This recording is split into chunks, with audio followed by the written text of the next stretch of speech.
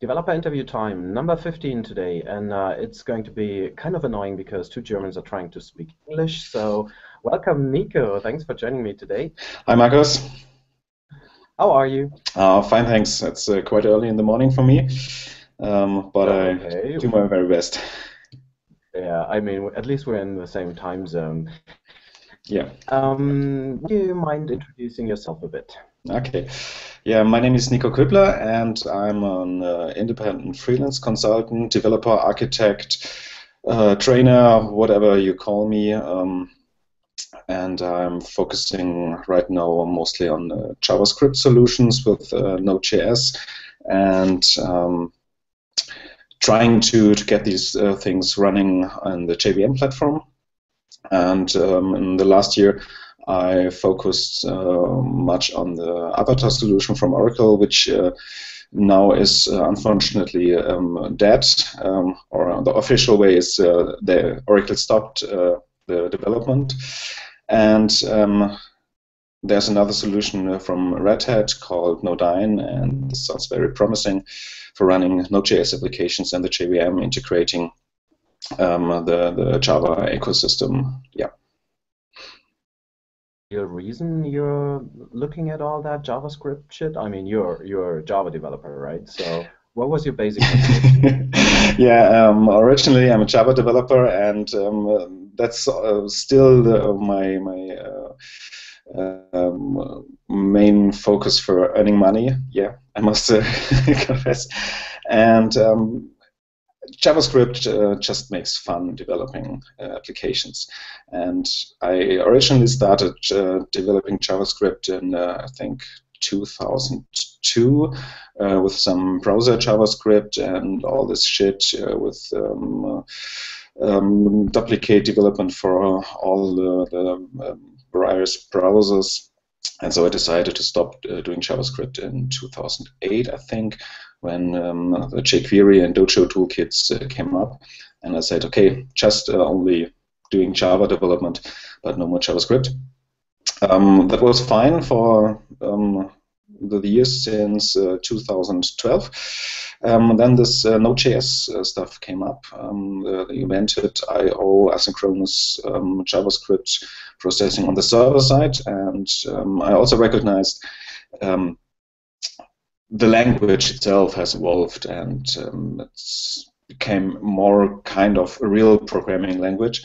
And so I started again with JavaScript and had really fun doing server-side JavaScript.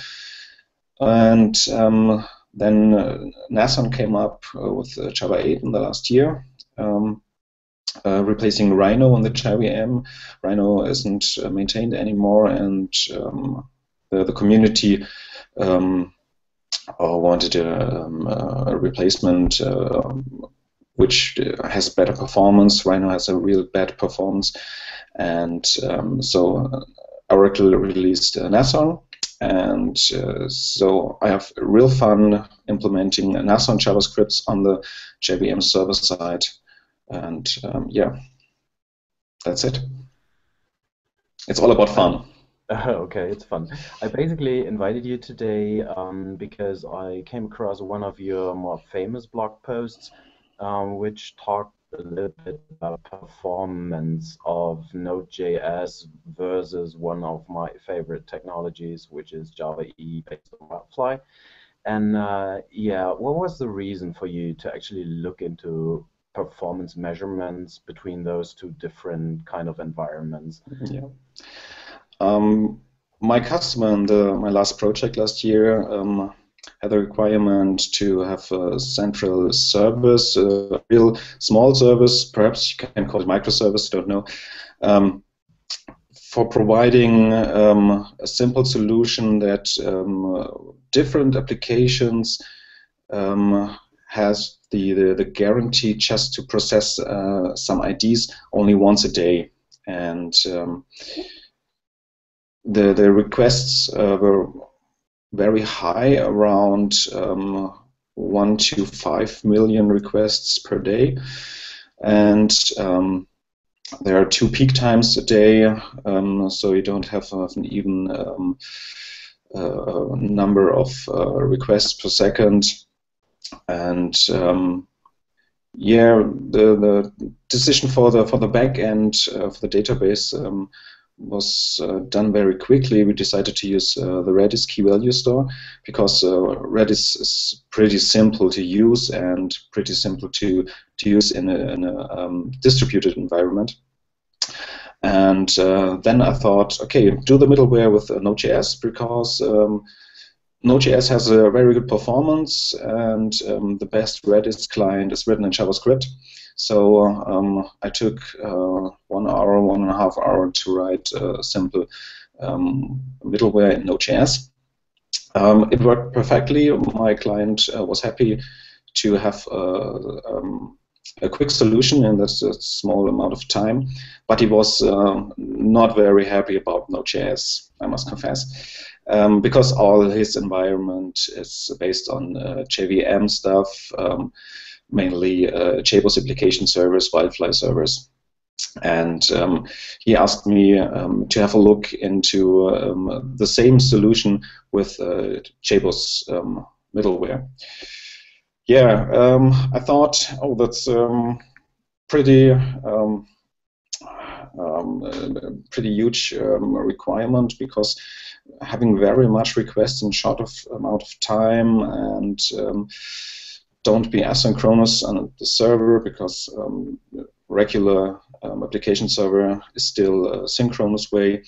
So I have a deep dive into the JAX-RS implementation REST easy of JBoss, and found a cool annotation called @suspend, which makes my JAX-RS services asynchronous, even in a JAX-RS 1 environment, because my customer wasn't at this point to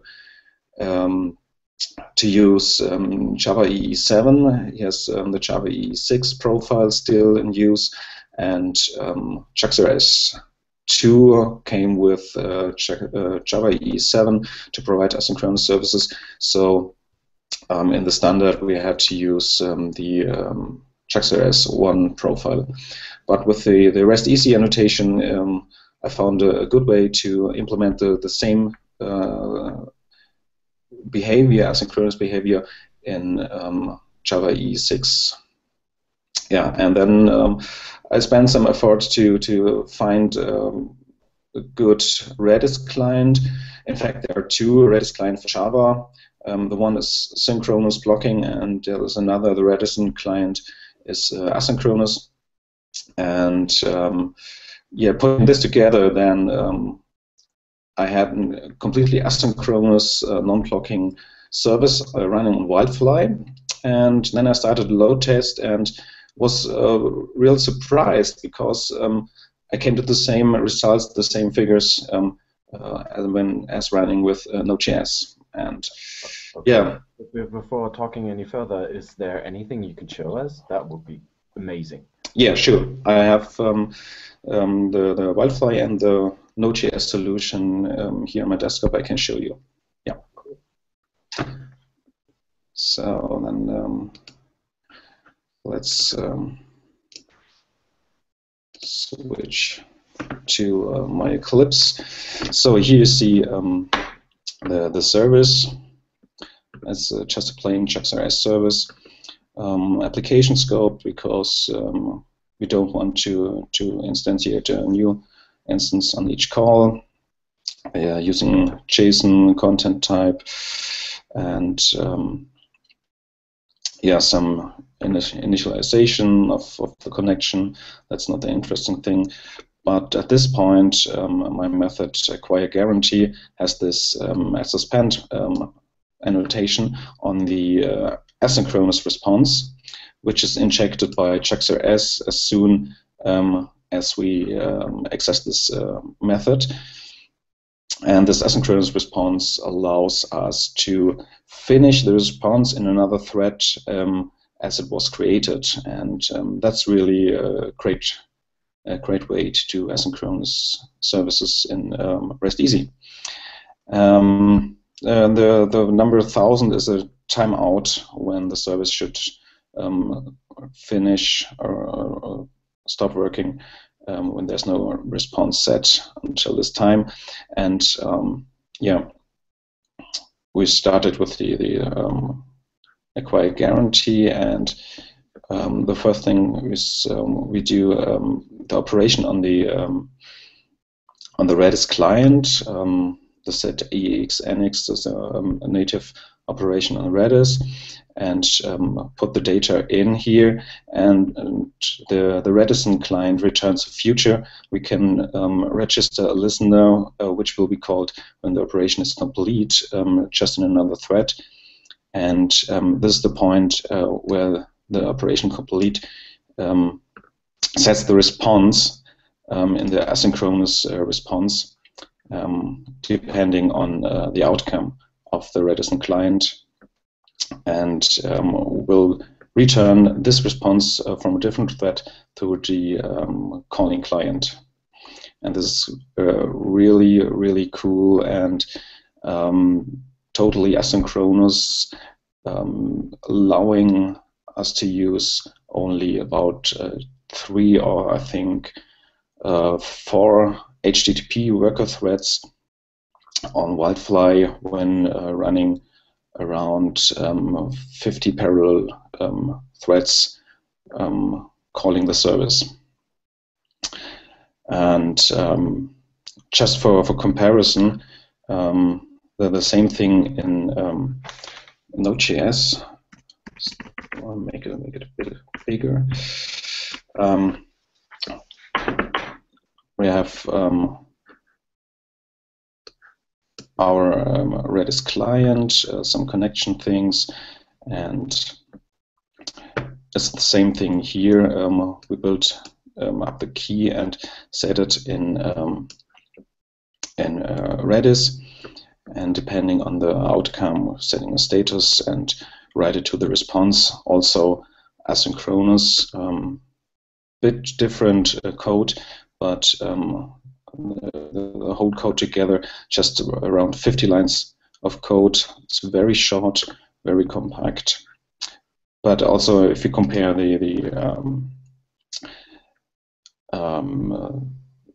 actual Java code, we have also not much code. It's just a bit more clue code around it, just another object we need to set, and some things about the connection and the codec to serialize and deserialize the objects.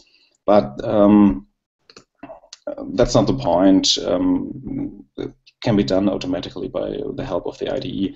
The real implementation is just also a few lines of code, and yeah, I can show you running this application. So I'll switch to my Redis server. This is running, okay, and I will start my Wildfly server. Okay, should be started. Yeah, it started very quickly. And then I go to my SOAP UI. This is just a tool I'm using. I'm doing real REST services, not SOAP services. So we can just have a look at this.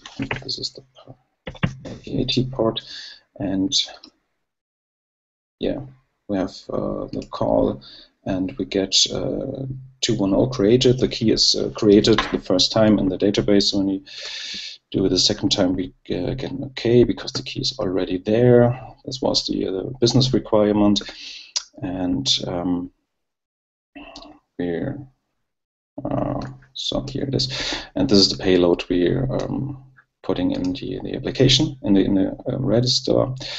And now we can do a load test, having 50 concurrent threads, a short test delay for trying to have a real kind of situation, and running this test shows us up to 2,000 transactions per second, which is not that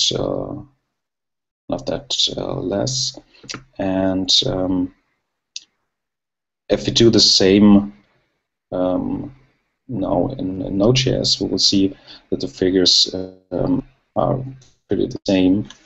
So I just have to start my Node server, and now I can switch to Node 9000.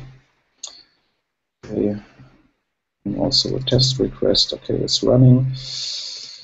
Get an OK because the key is already there. And have the same load test again, and we see the transactions per second are again at the 2000 mark. Niko, did you actually publish the code somewhere that you used? No, I think not yet, but I can do it after our talk and send you the link so we can publish it in your blog post. Yeah, that would be amazing. Yeah. I mean, let's people look at it, what you did.